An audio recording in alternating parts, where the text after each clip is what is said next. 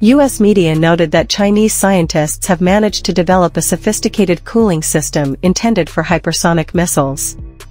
This system is able to maintain the temperature of the missile within safe limits, which allows it to fly long distances and with high accuracy, even if it is launched from one of the 2 points of the globe to reach the target at the opposite point.